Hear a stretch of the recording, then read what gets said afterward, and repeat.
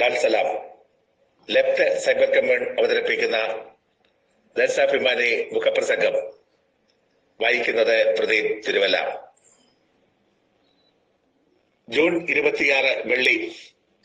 കുത്തിത്തിരിപ്പിന് അതിരുവേണം.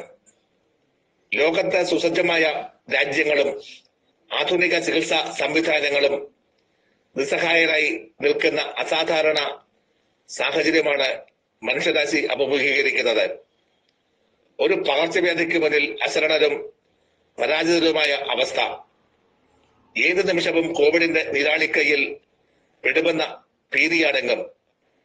ഈ പേടിപ്പെടുത്തുന്ന സാഹചര്യത്തെ കൃത്യമായ നടപടികളിലൂടെ ചെറുക്കുകയാണ് കേരളം. എന്നാൽ അപകടമുനമ്പിൽ പക്വതയോടും സാമൂഹ്യ ഉത്തരവാദിത്വത്തോടും പ്രവർത്തിക്കാൻ കേരളത്തിലെ ചില മാധ്യമങ്ങൾ തയ്യാറാകുന്നില്ലെന്ന് പറയുന്നതിൽ ഞങ്ങൾക്ക് ഖേദമുണ്ട്. പ്രവാസികളെ നാട്ടിലെത്തിക്കാൻ ഇനിയും എത്ര മരിക്കണം എന്ന തലക്കെട്ടിൽ കഴിഞ്ഞ ദിവസം ഒരു പത്രം പ്രസിദ്ധീകരിച്ച 1-ാം പേജ് വാർത്തയടക്കം ഒട്ടേറെ ഉദാഹരണങ്ങളുണ്ട്. സങ്കുചിതവും അപകടകരവുമായ ജന്മലക്ഷ്യങ്ങൾ സാധിക്കാൻ രോഗപ്പകർച്ചയെ അവസരമാക്കാനാണ് ഈ സഹജീവികളുടെ ശ്രമം. മനുഷ്യരിൽ നിന്ന് മനുഷ്യരിലേക്ക് ഞൊടിയിടയിൽ പകരുന്ന രോഗത്തിന് മുന്നിൽ സമൂഹം പകച്ചു നിൽക്കുമ്പോൾ വാർത്ത എങ്ങനെ കൈകാര്യം ചെയ്യണമെന്ന് പോലും ചിലർക്ക് തിരിച്ചറിവില്ല. വിശ്വാസ്യതയില്ലാത്ത വാർത്താ വിവാദങ്ങൾ സൃഷ്ടിക്കുന്ന പതിവ് മട്ടിലാണ് അവർ കോവിഡിനെയും സമീപിക്കുന്നത്. സ്വയം വാർത്ത പടച്ചുവിട്ട് രാത്രി ചർച്ച നടത്തി വിധി പറയുന്ന ചില ടെലിവിഷൻ ചാനലുകൾ ലോകം അംഗീകരിച്ച ആരോഗ്യ വിദഗ്ധന്മാർക്ക് നേരെയും അതേ രീതി പ്രയോഗിക്കുന്നു. സംസ്ഥാനത്ത് കോവിഡ് പ്രതിരോധ പ്രവർത്തനങ്ങളുടെ മുന്നണിയിൽ നിൽക്കുന്ന ആരോഗ്യ വിദഗ്ധർക്ക് വാർത്താ അവതാരകരുടെ അറിവില്ലായ്മയ്ക്കും അസഹിഷ്ണുതയ്ക്കുമെതിരെ പ്രതികരിക്കേണ്ടി വരുന്നത് വെറുതെയല്ല. പകർച്ചവ്യാധി തടയാൻ സ്വീകരിക്കുന്ന മാനദണ്ഡങ്ങളെയും ശാസ്ത്രീയ മാർഗങ്ങളെയും കുറിച്ച് മനസ്സിലാക്കാത്ത അവതാരകരുടെ മറുചോദ്യങ്ങൾക്ക് സമയം കളയേണ്ടവരല്ല നമ്മുടെ പ്രഗത്ഭരായ ആരോഗ്യ വിദഗ്ധർ. കോവിഡിനെ പ്രതിരോധിക്കാൻ ശാസ്ത്രീയ പദ്ധതികൾക്ക് രൂപം നൽകി ലോകത്തിന്റെ ആദരം നേടിയവരാണവർ. ആരോഗ്യ പ്രവർത്തകരും സംസ്ഥാന സർക്കാരും ചേർന്ന് സൃഷ്ടിച്ച സുരക്ഷയിൽ ഇരുന്നാണ് സാമാന്യബോധമില്ലാതെ തർക്കിക്കുന്നതെന്ന് വിവാദ സൃഷ്ടാക്കൾ തിരിച്ചറിയണം. കോവിഡ് ബാധിച്ച് വിദേശത്ത് മരിച്ച മലയാളികളുടെ ചിത്രങ്ങൾ ചേർത്ത 1-ാം പേജുമായി കേരളത്തിൽ മാത്രം ഇറങ്ങിയ പത്രം ഒരേ സമയം പല ലക്ഷ്യങ്ങളോടെ തയ്യാറാക്കിയതാണെന്ന് വ്യക്തം. മടങ്ങി വരുന്ന പ്രവാസികൾ കോവിഡ് പരിശോധന നടത്തണമെന്ന ഉത്തരവിന്റെ പേര് പറഞ്ഞ് പ്രവാസികളെയും കുടുംബാംഗങ്ങളെയും പിണറായി സർക്കാരിനെതിരെ തിരിച്ചുവിടാമെന്നവർ വ്യാമോഹിക്കുന്നു.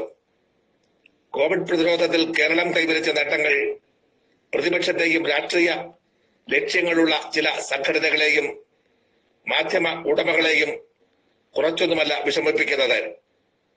കോവിഡ് പ്രതിരോധ പ്രവർത്തനങ്ങൾക്കിടെ സർക്കാരിനെതിരെ സൃഷ്ടിച്ച വിവാദങ്ങളെല്ലാം പൊളിയുകയായിരുന്നല്ലോ.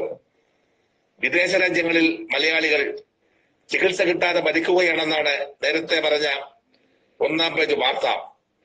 എന്നാൽ വിദേശത്തെ മലയാളികളാരും ചികിത്സ കിട്ടാതെ മരിച്ചിട്ടില്ല.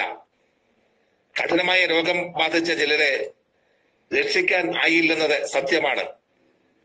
മലയാളികൾ ചികിത്സ കിട്ടാതെ മരിക്കുന്നുവെന്ന പരാമർശം പ്രവാസികളെയും അവരെ സംരക്ഷിക്കുന്ന രാജ്യങ്ങളെയും ആക്ഷേപിക്കുന്നതാണ്.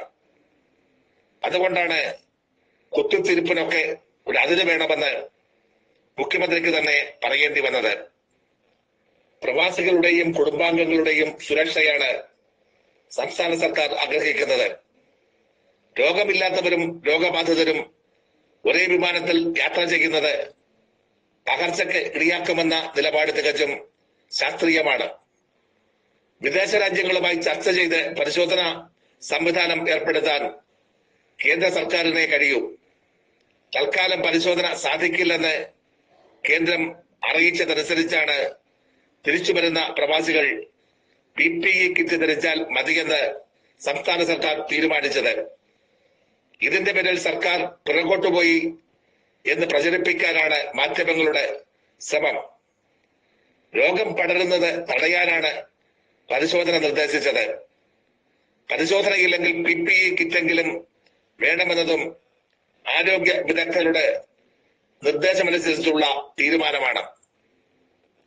4 മാസത്തിലധികമായി ജീവൻ പോലും പണയം വെച്ച് പ്രവർത്തിക്കുന്ന ആരോഗ്യ പ്രവർത്തകരുടെ മനോവീര്യം വിവാദങ്ങളിൽ തകരാൻ ഇടയാകരുത്. സ്വന്തം കുടുംബത്തെ പോലും മറന്ന് കടുത്ത മാനസിക സംഘർഷം അനുഭവിച്ചാണ് അവർ ജോലി ചെയ്യുന്നത്. ചെറിയ നോട്ടപ്പിശകുകൾ ഏത് പ്രവർത്തനത്തിലും വന്നേക്കാം. അവയെല്ലാം പർവ്വതീകരിച്ച് ആരോഗ്യ പ്രവർത്തകരെയും സംവിധാനങ്ങളെയും തളർത്തിയാൽ കേരളം വലിയ വില നൽകേണ്ടി വരും. മലയാളികളുടെ ജീവൻ വെച്ചാലും വിലപേശരുത്. ഇതോടെ മുഖപ്രസംഗം പൂർണ്ണമാകുന്നു. അഭിവാദ്യങ്ങൾ.